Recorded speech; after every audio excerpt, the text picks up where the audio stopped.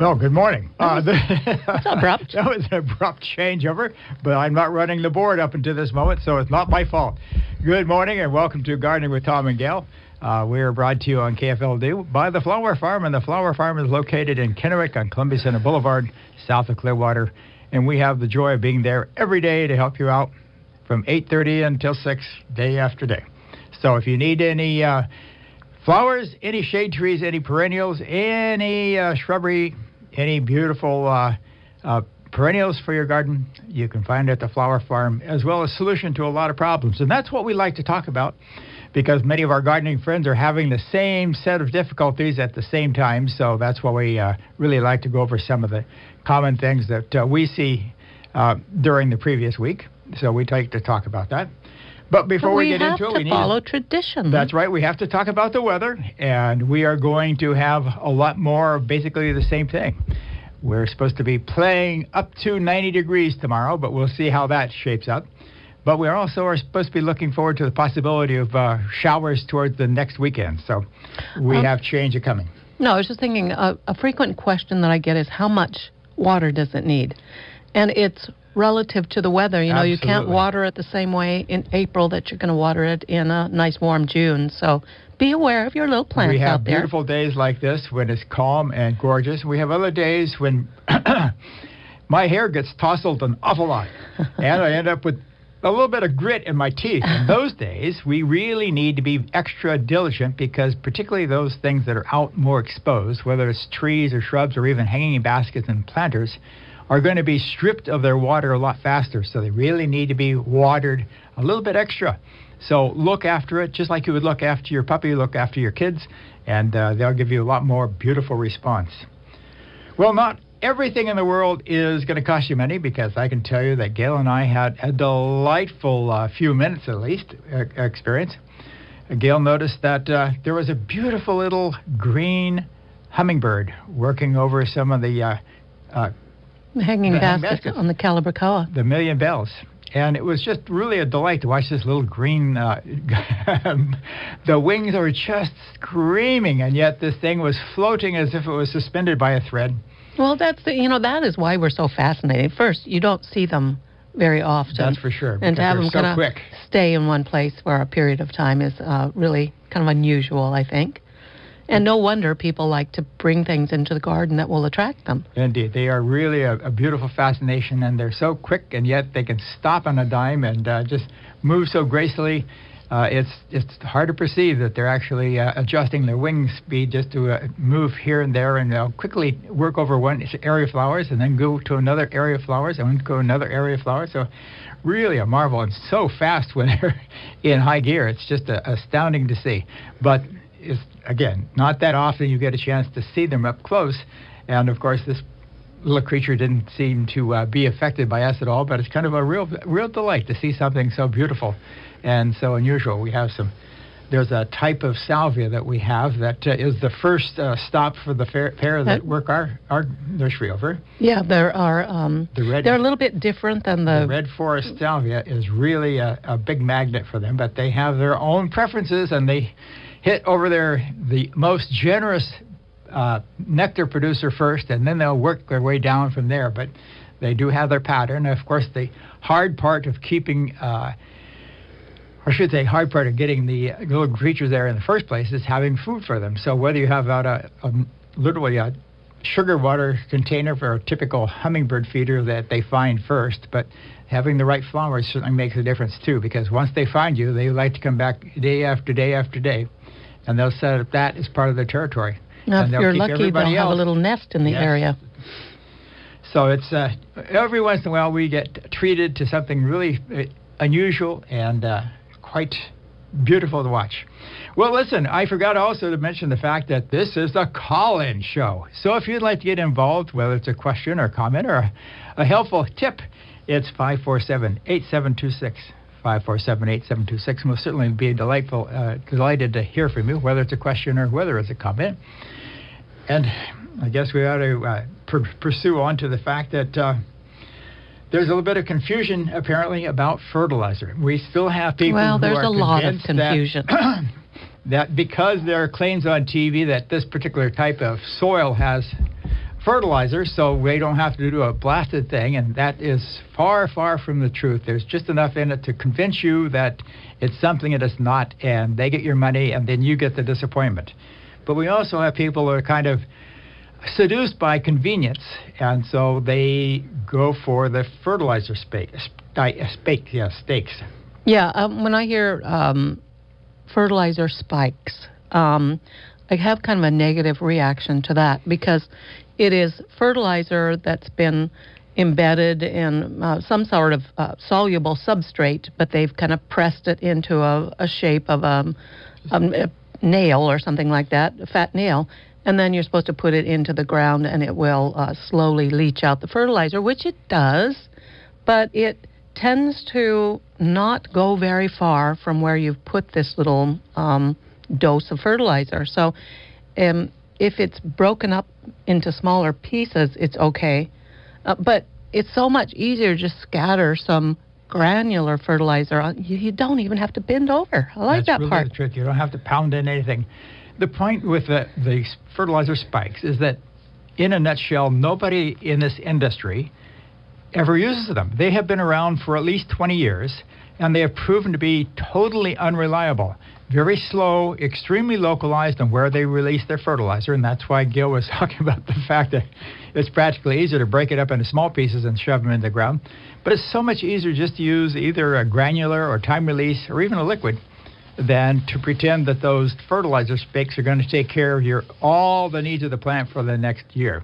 And I'm sure there's a temperature absolutely aspect to it too. There's an awful lot of different types of fertilizer that will do a lot better job. So we try to encourage you. It's your money and your decision, but there are reasons why we really encourage people to look at other things. And the granular fertilizers Gayle is talking about is simply very easy to use. Put it on once every month or so.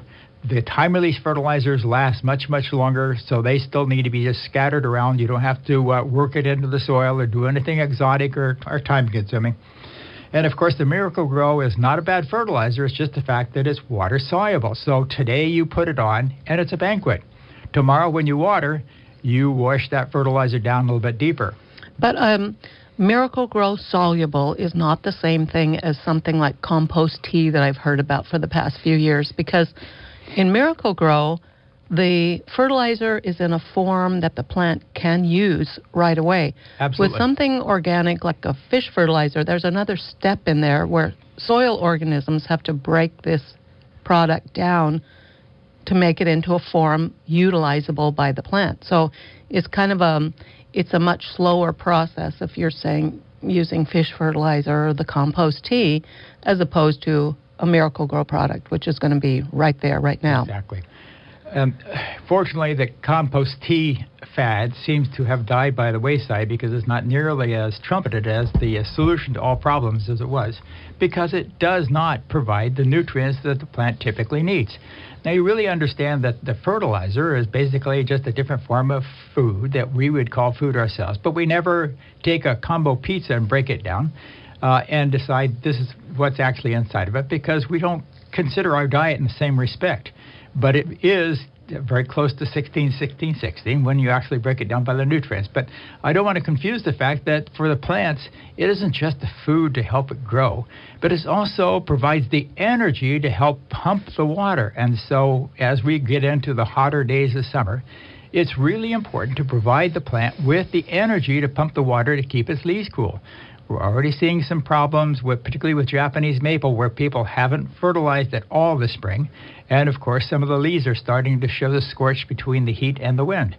So it's not just the fact that this material feeds the plant or makes it grow better. It also helps it really pump the water so it stays cool and looks so much better for you to enjoy, let alone more flowers. Well, anyway, the point is that organic material is not a bad way to go. It's just the fact that it's a time-consuming, and it's an investment in next year and the year beyond that. And it needs to be applied on a regular basis, just as you would logically apply any fertilizer. So it's not just throwing the steer manure out there once in the spring and it's going to feed for all year. You're actually going to get the benefit of that steer manure next year and the year beyond.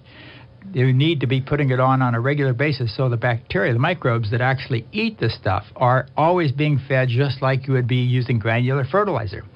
So if you are going to take an organic approach, understand that it's going to take a long-term approach because it's an investment in next year and the year beyond, but you still are also dependent on the bacteria, all the microbes, to help break it down. So it takes a long time, but constant feeding, not just once a year. Hopefully that wasn't too confusing and if it was, give us a call, and we'll talk about it. We got bugs, Gail. Lots of bugs. It's warming up. Yeah, it certainly is.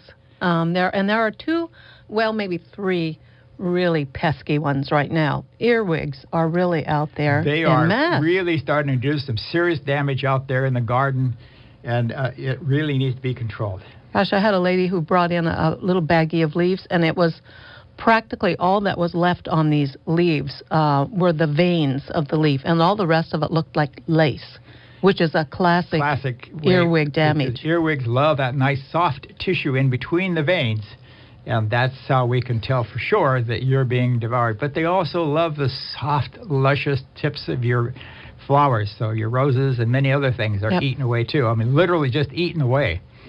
Yep, you'll see holes or the tips gone on buds on the roses.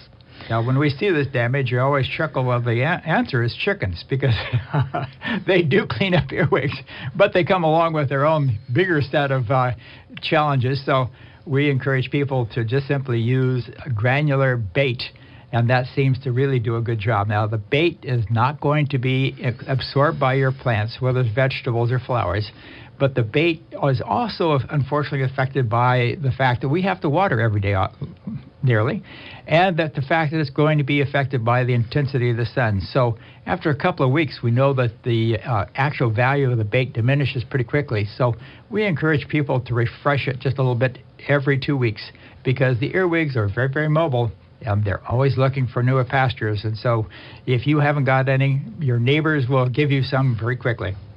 And then another major pest we're seeing a lot of damage from is the black vine weevil, because the adults have hatched and they're out there feeding at nighttime, chewing along the edges of the leaves, and they're pretty omnivorous. I mean, if they can find a nice evergreen plant, they prefer that first, but they'll move on to lots of other things. Yeah, a lot of times we hear them called rhododendron weevils, but they are equal opportunity parasites. They'll eat literally practically anything, including roses, lilacs, lots and lots of different things that they feed on. So the damage tends to be just along the margin of the leaf, on the exterior border. So you'll see either a sawtooth or crenellated sort of a damage on the edge of the leaf. So it's really pretty easy to identify. Now, just like the earwigs, these guys are nighttime foragers, and so it's really unusual for us to see them during the day. You know, the sun doesn't set until about 9:30, and it gets back up about 5:30. So typically, we're not out there to see either the appearance or the retreat of these little creatures, and so it's just a mysterious damage that seems to show up, but it's still very alarming. And the other aspect of black vine weevil is that when they lay their eggs in the soil, these hatch into larvae that can feed on the root system of the plant. So it's and kind they of are actually more damaging to the plant than the few bites off the leaves. So it's a really serious pest. But since they're hatching now, I think the best approach to control is to deal with the adults and try to get rid of as many adults as you can. That's right. So there are sprays that you can put on for that. And it is just not one product that fits it all, because we see these damage on vegetables and as well as on ornamentals, and so we can't offer the same kind of product for the solution of control on one compared to another. So it really is an individual basis, and that's why we kind of like to be involved in the guidance, and that's what we're there for too, is to give you a step-by-step control, but making sure that you're using the right approach rather than inadvertently causing problems for yourself. Gil, we have to take a break, but we'll be right back to talk more about bugs chewing your garden.